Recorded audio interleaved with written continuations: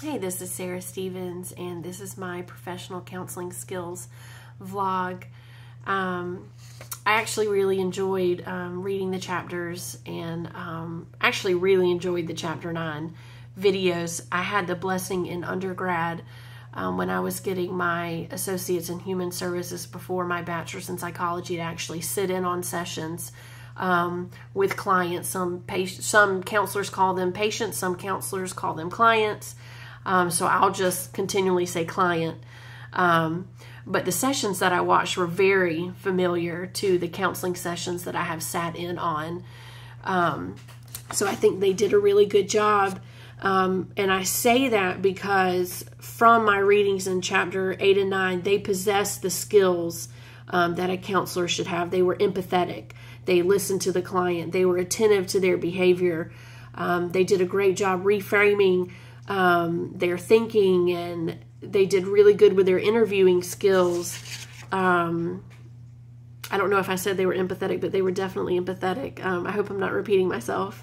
And you could just see in the counselors that they gave those traits of being a spirit-filled counselor. Or at least I saw that in the video.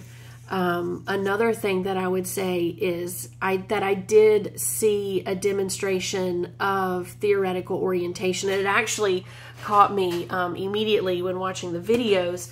I really think that they exemplified the Ivy model because they checked the boxes of all the basic skills of, like I said, attending the behavior.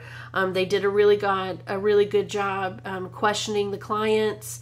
They were encouraging. They did a really good job paraphrasing what the client was saying, which goes hand in hand with summarizing and getting the client to reflect on what they were saying. They did a good job with that, and you could tell that they had already built rapport and that they had heard the client's story, and that they kept going back, especially the second counselor kept going back to, remember we talked about your goal, how are we going to, attain that goal? And he did step by step, how can you suggest what you could do with the next person you go out with?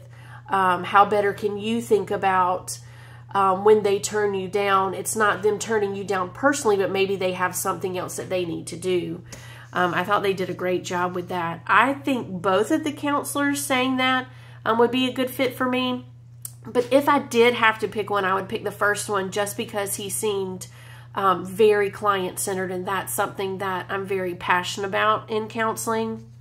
And the question that I would ask would be, which counseling method would you be more comfortable with? Would you be more comfortable with interviewing the patient as client-centered, or would you be more comfortable with interviewing the client as a more straightforward, goal-oriented counselor?